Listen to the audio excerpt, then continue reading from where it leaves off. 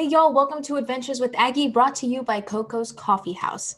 Today we have Coach Robb Taylor. He's head coach of the Auburn University wheelchair basketball team, and he's going to tell us a little bit about how you can play collegiate level wheelchair basketball. Please welcome Coach Robb. Coach Robb, how are you doing today? I'm doing great. Thank you very much for having me on. Awesome. I'm so excited to meet you and get to know a little bit more about you and what you do. But first, let's just kind of start with some background. Can you tell me who you are and what you do? Sure. My name is Robb Taylor. I'm the head coach at Auburn University with the wheelchair basketball team. We just completed my 5th year here with the team, but I have been involved in wheelchair basketball for over 20 years, working with a number of different programs and a number of different teams, but most recently here with the team at Auburn. And aside from my position with Auburn, I'm also the assistant coach with the U.S. men's Paralympic team and have been with them for the last 8-ish years. Now that we're rolling into year 9 with Tokyo being pushed back, but I've been a part of the U.S. national team for many, many years as well. Love it. I love it. Lots of experience, which is really exciting.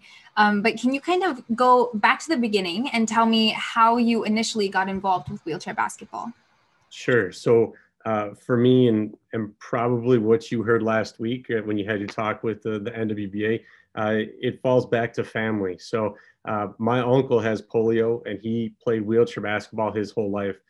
So I was introduced to it at a very young age, where I would go to their games, I would go to their practices and help out, and would just kind of be that kid on the sideline that would grab the shag basketball, toss it back to the players, and then when practice was over, jump in the chair and try my hand at shooting and pushing the chair around. So I got involved because of my uncle, and from there just kind of grew within the sport. Did my undergrad at the University of Illinois, and started helping out with both the programs that they have there, the men and the women's team. And again, my first year I spent in the chair as an additional practice player to allow us to kind of fill out a roster when need be, and pushed to practice and competed against the men and the women on the team, and kind of got the experience that way of playing the sport, even though I'm an able-bodied individual. And then it was just kind of worked my way up through the program there, and met the right people at the right time. They got me connected with the U.S. program, and then I've kind of been across the United States at different programs. So after college, moved out to Arizona and coached a women's team out there with the Phoenix Mercury. Then moved back to Chicago, where I'm from originally, and coached a juniors team there, the Windy City Warriors, and then had the opportunity to take the job here at Auburn. So moved the family down here to Alabama, and haven't looked back. So for me, and again, a lot of people within this sport, it's family driven. So it was seeing what my uncle did in the sport and wanting to be involved in sport myself. I was also a sports management major in college, and this was kind of a way for me to stay involved with the sport, or with a sport, and really fell in love with it, and have been able to create a career out of it. That's awesome. I guess 2 things kind of as a follow-up to that. One major thing that I've learned after speaking with the NWBA for 2 weeks of episodes, and now you, is that this sport is family. Like, everybody knows each other and everybody cares about each other too, which is something really, really cool and unique, I think, to wheelchair basketball, at least that I've learned on my show. It's been amazing. And it did start in your family, and now you've made a whole new family around it, which is great. But I haven't seen it anywhere else. And then the second thing I was going to say, I didn't think you sounded like you were from Auburn. So I was going to ask you that too. Originally from Chicago, but kind of bounced around here and there. And maybe in this interview, a y'all will drop out of me, but probably more or less a you guy type thing. That's funny. I accidentally, my first episode, I said, "Hey y'all, welcome to Adventures with Aggie." And now every single episode I have to say it. That's everybody expects it now, right? Hey y'all, that's funny. But it's okay if it slips out. I say it all the time. Okay. Love it. Awesome. Well, how did you land at Auburn? How has this process been, kind of building the team the last 5 years? I was watching the college tournament a few weeks ago, which is super fun to watch. But yeah, how's it been? Auburn's got one of the newest teams within the college division. So we've only had an adaptive sports program for about 10 years. and really have only had a basketball team for about the last 6 or 7 years. So it's definitely been a challenge trying to build a new college team within the collegiate division. You're going up against teams that have been around for forever, since the beginning of wheelchair basketball, and then other programs that have a long history for the last 20, 40 years. So coming in, it's been trying to build the program, trying to grow the team, but more importantly, trying to grow the knowledge of the sport here at Auburn University, and then across the junior division. So that way they don't look at us as just a new team.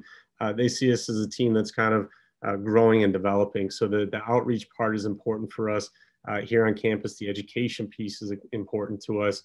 So that way we can build those relationships and start establishing ourselves as a legitimate college team, both from a financial support from the university, but then also being able to draw in some top recruits from across the country. So we've been very fortunate that the relationships that we have here on campus are strong relationships. They love our program. They support our program in a number of different ways. And we've been able to go out there and recruit some talent that have really helped us out. And you probably watched some of the games at Nationals, and that was the last couple of years of bringing in our opinion, some of the top recruiting class in the country. And it allowed us to get to the position that we are in this year at Nationals. And, our kids this year did a great job of following all the policies and procedures that were in place. It was a difficult season with it being a COVID year and everything that comes along with playing within restrictions and testing. And our kids did great this year of making sure that they did what they needed to do to stay healthy so we could have a full season and compete a full season. And then we had a great finish at Nationals with the third place finish, which was the best in program history for such a new team. It's quite an accomplishment for us and something that we're very proud of. Definitely. Congrats. I was watching from New York, but you. Super fun to watch. That was what I was going to ask you about, kind of the awareness and education piece of this, because I think everybody knows Auburn is a sports school. We know that, right? But how are you kind of building the awareness around the adaptive sports program, and what kinds of tools do you use to educate people? Because I think there are lots of people in the world that don't even know that wheelchair basketball exists. So how do you kind of make those first steps to educate people on the sport? Yeah, you know what? I think one of the great things and being from the South yourself, you probably find that everyone down here is very opening and welcoming. So for me, it's just setting up meetings with the right people in charge and just explaining to them a little bit more about our program, about our sport, and about our team, and then not being afraid to ask for something if there's something that you need, and understanding that they may tell you no, and that's okay. You move on to the next person to try to help grow your program. So for me down here, it was talking with and creating relationships with administration. And then the other thing that's really helped us out is creating those relationships with our able-bodied counterparts. So Bruce Pearl, who's the head coach of the men's team here on campus, Coach Flo, who is the former head coach of the women's team on campus. We just hired a new women's coach the other day and haven't had a chance to meet her yet. It's meeting those coaches, it's meeting their coaching staff, and really showing them, like, listen, we play the same sport that you guys do. We just do things a little bit differently. Our guys are in chairs. They can't make the lateral cuts that you guys can make, but the sport's exactly the same. And once you get people of importance like Coach Pearl on board, and he understands it, he's able to kind of help you sell it as well. And then we've got other relationships with other coaches in other sports, and have done some collaboration between our team and the swimming team, the baseball team. So that way, all the student athletes, whether they're in a chair or able-bodied, they all understand it's just sport and everyone's out there competing. So I think that's the important thing, whether you're starting a new program or you've got an established program, regardless of what the sport is, it's building those relationships with other people and helping or having them help you grow the exposure of your sport. Definitely. The community building around the sport. I've seen a lot of it, even just in the last few months that I've been doing this deep dive in wheelchair basketball for the show. There is a community out there around it, and people support it. It's just the knowing what it is the tough part at the beginning. People, if you don't know, you don't know, and you have to learn. So that's what even my team was doing during this process. They were like, we're doing what for the series? And I was like, it's so cool. You have to know. It is one of those things where, at first you may be like, what, wheelchair basketball, what's that about? Yeah. But after you watch a game, after you watch 5 minutes of a game, you're sucked in and you're watching the full game and you're waiting for that next one to start up. It is one of those sports that really draws people in because it is different than the able-bodied version or any sport that you may be used to. It's a lot more physical. There's a lot more contact than you would expect. And it is that it's a competitive sport. Definitely. Awesome. Let's kind of move into, I guess, talking about recruiting. So what does it take to play collegiate level wheelchair basketball? I think the first part is the exposure for our high school athletes, is the exposure to different colleges, to different coaches, and having the ability to be seen. Now, some of that is coaches will go out to tournaments and watch kids and recruit kids, or at least watch games. But another part of it is those high school student athletes reaching out to different colleges or universities that they're interested in. And it's making that first step or that first connection with college coaches. I don't have an opportunity always to go out to the West Coast to see the athletes out there, or even all the way up to New York to see some of the junior athletes out there. And not all junior athletes compete at the national tournament. So if there are athletes out there that are interested in Auburn or interested in any of the other universities that offer wheelchair basketball teams, to me, the first step is reaching out and making contact with that college. I'll be honest, I find that the kids that take control of their education or that are interested in attending Auburn and reach out to me before I have a chance to reach out to them are usually the ones that have a great interest in coming to Auburn, kids that are very engaged with their education, and kids that ultimately end up at Auburn. I think that's the important part, is as you're taking control of your education, it's understanding what does it take to get into some of these universities that you're reaching out to. Auburn is a difficult school to get into in terms of requirements for GPA and test scores. So having that conversation with me early on, freshman year, sophomore year, so that way you understand what it takes to get admitted into Auburn, is huge.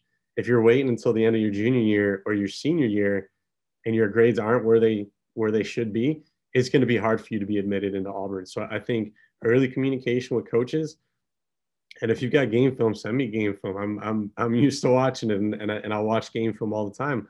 But that gives me a better idea of who you are as a player. And then if I've got an opportunity to come to a tournament and watch you play, I'll do what I can to get to one of those tournaments, and then we can start having dialogue that way as well. But I think the big thing is just the exposure piece. And for wheelchair basketball, it's a little tougher with how spread out we are, the inability sometimes for coaches to get from one coast to the other. So that's why the national tournament's great, or some of the larger tournaments that the junior teams put on. The Big Peach Slam in Atlanta usually brings in 8 to 10 teams. Pioneer Classic up at Lakeshore Foundation in Birmingham usually brings in a number of different teams. So these regional tournaments help out too, because it allows coaches to kind of get there and see a good number of kids as they're coming through the junior pipeline. Definitely. Awesome. So you talked about the requirements for the academics, right? Getting to the school is one step. But what are some kind of technical skills and things that you think these players should work on in order to be at that level?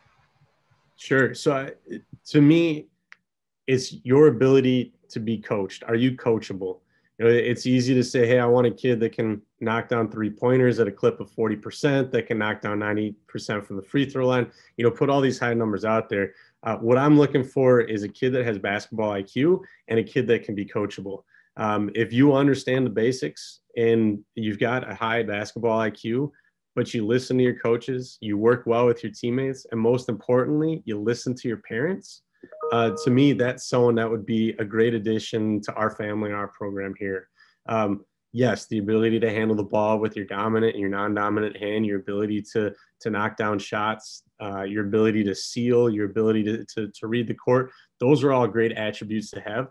But those are all things that we can work on here at the college level. So for me, as I'm recruiting a kid, academics is important, but then also, how do you interact with others involved with your program, from your coaches, teammates, parents, administrators, game officials, and opponents. I try to take a look at all that stuff because that speaks to the character of that individual. And for us here at Auburn, we try to recruit kids with strong character, knowing that they've got basketball as their background. If they're strong character kids, that'll help us establish the program that we want to grow here at Auburn. Awesome. Yeah, for sure. I guess this is kind of a twist on that question for you, but what do you say to athletes who are kind of like trying to figure out where to go? Like they have some choices. Like if you were to recruit me and say, I need to come to Auburn to play wheelchair basketball, what would you say to me to try to sell it? Well, I think the same thing that I tell other kids and other coaches tell their kids that they're recruiting is come to campus. Come and check out campus. Number one, if you haven't been to Auburn, and I don't know if you have or not, you'll fall in love with Auburn and you want to come to school at Auburn. But I think you need to go to that campus and picture yourself there, whether it's here or whether it's one of the other programs. Is can you picture yourself on that campus for the next 4 to 5 years? Can you picture yourself working with me for the next 4 to 5 years, or playing alongside of some of the kids that we have on the team here for the next 4 to 5 years? Because really, you're making a commitment for the next 4 to 5 years on somewhere where you could see yourself living, somewhere where you want to call home.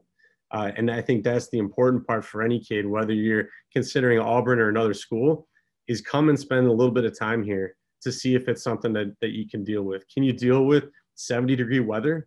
Can you deal with perfect temperature, very little hills on campus? An SEC program or SEC school that has a strong history in football and most currently basketball. If you can deal with that kind of stuff, Auburn's the right place for you. Some kids, they prefer the cold and the snow, and then they move up to New York or places like that. But I think it's one of those things that whatever school you're considering, do a campus visit, get to know the coach, get to know the team, and then figure out if that campus is the right feel or the right fit for you. Definitely. You said 70 degrees. I was thinking like 100 degrees. That's the summertime. During the school year, it's always 70 degrees and beautiful. Okay, of course. It snowed here for months and I was not used to that in New York. That was something really hard for me, but I do miss the 70-degree school years. Miss it. But awesome. Let's talk about practice and training. I actually had a high school wheelchair basketball player submit some questions, and he was just asking what a typical kind of practice or training session looks like for your team. Sure. So we practice 5 days a week. We practice Monday through Friday. Our practices are first thing in the morning. We run about 6 a.m. till 8:30, depending on class times. And the reason that we run that early is nobody has classes before 8 o'clock on a college campus, so everyone is available to have practice. Trying to find an afternoon time slot that works for 10 or 12 different schedules is pretty tough to do. So our practices, we kind of split it up throughout the season, where early on in the season, we're still working on kind of knocking the rust off and getting back to the basics, some of the individual ball skills, individual defensive skills. And then we start building on that throughout the course of the season. So in a practice session, you'll find some individual skills that we'll be doing. Then we'll build up to 2-on-2, 3-on-3, and then 5-on-5 skills.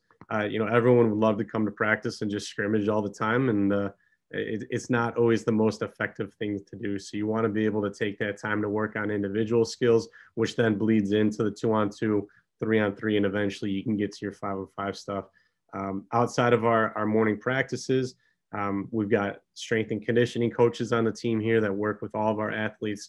They've got required strength and conditioning sessions 2 to 3 times a week, where they're in the weight room working on maximizing their strengths and minimizing their opportunities to make sure that they can become the best athletes that they can. Then outside of that, we do film session once a week with the team. That's usually a late afternoon or an early evening film session. And then there's plenty of time for them to come in for individual work, whether that's shooting workouts or continued one-on-one work with me, where we can put them through different workouts to help, again, maximize their strengths or help overcome some of the obstacles that they have. But that's kind of a typical week. It's a lot of basketball to balance with a lot of schoolwork, to try to balance with the social life. They put in just as much work, if not more, than their able-bodied counterparts from a student-athlete standpoint. But they all seem to enjoy it. And, if you want to play at the college level, really that's what it's going to take, is it's going to take that kind of commitment. Definitely. It's a lot of time. It's a lot of time at early morning hours, but I think when you love it, it's worth it, and it doesn't feel like work if you're waking up at 5 a.m. every day. Exactly. But awesome. So I'm curious about how this work that you're doing with Auburn, how much of this kind of schedule, protocols and things, how does that reflect with what you do with the men's national team? Are the kinds of coaching and stuff, is that similar, or how does that kind of relate? Yeah, so in terms of the schedule overlap, um, our college season runs from fall till spring, and then work with the Paralympic team usually runs spring through summer or early fall, whenever the Paralympics or the major tournament that we have is. So there's not a ton of overlap from that standpoint, which is great because it allows me to focus on the Auburn team when I'm here. And then when the summer comes around, the university is great and supportive and understanding of the work that I'm doing with the national team, and allows for me to travel with them. In terms of the overlap, the style that we play is pretty similar from one team to the other. A few adjustments just based off the skill level that we have here at Auburn is different than what we have on the national team. But it's the same sort of concepts. And that's one of the things that people ask me all the time, like, hey, what do you guys do that's so different? And it's nothing. If you talk to the other coaches with the national team, they'll tell you our goal is just to out execute the basic fundamentals better than the other team that we're playing. Yes, it helps to have players like Matt Scott and Steve Serio that can knock down, and Jake Williams that can knock down some big 3-point shots for you, and have a big guy like Nate Hines or Brian Bell that can dominate the inside game for you. But really, it's just executing the fundamentals at a high level. That's what we try to do on a national team, and that's what we try to do here at Auburn. But again, the guys that we have playing on a national team have played at that level for a number of years, where we're working to get the guys here at Auburn up to that level. And a number of those guys have been able to close the gap, and they're close to being national team members, or at least having tryouts for national teams or U23 teams. But there really is the differences are pretty minimal. I would say there's probably more similarities in terms of what we try to do between the two teams. Again, personnel changes on each team, so you have to adjust the offense accordingly. But it's roughly the same. Awesome. So what are you up to now, from now until Tokyo happens? So right now basketball's over, and we've got a couple of our athletes here at Auburn that are going to try out wheelchair tennis. So I've transitioned temporarily into a wheelchair tennis coach. So we've got a tournament coming up this weekend, and then a national tournaments in Orlando the following weekend. And then once that's over, the attention really shifts to the national team, and trying to figure out training camps. And the travel plan for the summer is pretty booked with training camps every 2 to 3 weeks. And then, I mean, that's really the focus, is going to be doing whatever we can to prepare for Tokyo. So Zoom calls and team meetings and breaking down film. And, we connect one-on-one quite a bit with our athletes across the country and across the states here, just to make sure that they're doing well. And then it's just coming up with that game plan for Tokyo, so we can repeat with another gold medal. I'm so excited. I'm so excited for Tokyo. I'll be cheering for y'all. But let's see, just a few more for you here. I'm wondering, do you have like a couple tips or something, going back to junior level athletes as we kind of wrap up, tips or things that you would encourage junior level high school kids to work on in order to get better and progress towards playing on a college level team? Yeah, so I had coached a juniors team in the Chicagoland area, and one of the big things that I pushed with those guys is do something that makes you feel uncomfortable out there on the court. And for a lot of them, it was using their left hand. Most people are right hand dominant, so every time they'd go in for a layup on the left hand side, they'd be using their right hand. And for me, it was, in order to progress as an athlete, whether you're at the junior level or junior level looking to go to college, it's being able to use your dominant and your non-dominant hands. So that's where the uncomfortableness comes in, is using your left hand. And we used to, on my juniors team, and some of my guys here at Auburn will tell you, I'll still celebrate a missed left-handed layup if they're using their left hand because they actually use the correct hand in what they do. And I think if you have that mindset where it's, hey, this is a little uncomfortable for me. I'm not used to handling the ball and being the point guard, or I'm not used to going down to the block to try to post somebody up. If you can add something like that into your game where you can get used to being uncomfortable, it'll make you not just a stronger athlete, but a stronger individual. Because then when you're asked to go on podcasts or talk in front of a large group, if you're not comfortable with that, now you're putting yourself in a situation where you know you can overcome things because of something as simple as using your left hand when you're right hand dominant. Definitely. I had a couple soccer players say that. So you just kick with your left foot. And that was the only thing they said in their response to that answer. Like, what advice would you give to young athletes? Just kick with your left. That was it. Yep. But same thing. Awesome. Last question. I end all of my shows on advice. So what is one piece of advice you would give to your younger self before you started kind of navigating this wheelchair basketball world? I would say trust and have faith in yourself. As kind of I was going through things, there's a number of different times where people were telling me, hey, you know what, no, there's no future for you in wheelchair basketball, or you need to find a job that's going to help you support your family, or, you know, you should look to go in this direction. And my gut always told me, no, I want to do something that I love. And, you know, while my path may not have been direct to get to this job here at Auburn, and there may have been some detours along the way, it was kind of that focus of always pushing forward and believing in yourself and listening to your gut that's helped me get to the position that I'm at today. So people may try to deter you and try to send you one direction or the other, depending on what they think is best for you. But ultimately trust yourself because you know what you want to do, you know where you want to go, and you're the only one that can help get you there. So trust yourself, trust your gut. That's great advice. I love it. Perfect note to end on. Coach Robb, thank you so much for taking the time to chat with me, and hopefully some younger athletes listen, get some advice, and go on to play wheelchair basketball in college. But thank you so much for your time. No problem. Thank you again for having me on. And for any of the young athletes that are watching, the opportunity to play at the college level is out there, whether it's here at Auburn or one of the other great programs across the country.